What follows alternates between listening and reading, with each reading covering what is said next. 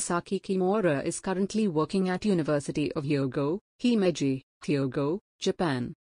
He received Bachelor of Engineering from Kitami Institute of Technology, Kitami, Hokkaido, Japan in 1994. He received Master of Engineering from the same university in 1996. He received PhD in Mechanical Engineering from Himeji Institute of Technology in 2003. From 1996 to 2008, he was a research assistant in University of Hyogo, formerly Himeji Institute of Technology, Hyogo, Japan in 2008. He has become an associate professor in the same university. He is currently engaged in studies on the welding technology. Congratulations for your Best Research Award by Science Father.